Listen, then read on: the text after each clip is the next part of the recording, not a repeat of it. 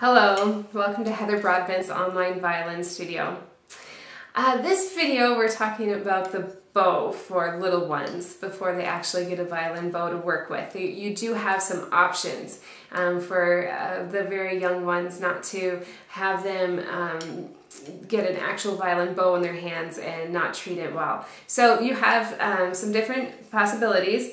This bow I just got, again, with the instrument, the Christmas ornament.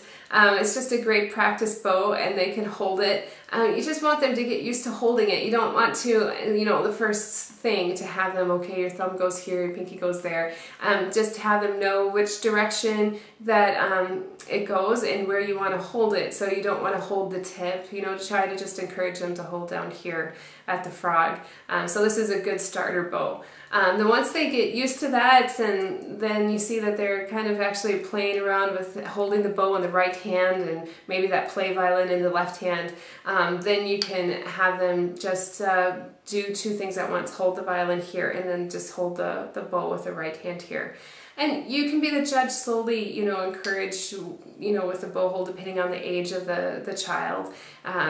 To maybe encourage the one step at a time what to actually hold with hold the bow with and where. You can take a marker and maybe draw little dots, connect the dots, sticker. You can put stickers here and have them connect the dots with the different fingers and make a game out of it. This is another little practice bow I have. This one I actually have some stickers here that they can practice just kind of playing within the stickers. You can encourage that. The other thing you can do is they have the little corn removers, the little pads that you can put on your feet, on your toes.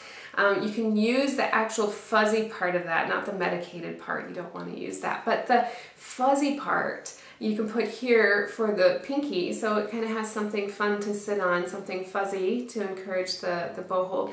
And then down here, I have one down here to help with the thumb, so they know where to put the thumb. So you could do that with the ornament bow, practice ornament bow, if you find one of these at a store. Or just take you could just take a very thick dowel rod and a piece of wood, like a rectangular piece of wood, and just attach it yourself and make your own play bow that they can use. So just some ideas to help encourage them to get used to a bow without using an actual real bow. And then when they treat it with respect and you think they're ready, then have the real bow and the real violin as the next step. Thanks so much for watching, and hopefully you found this video to be helpful.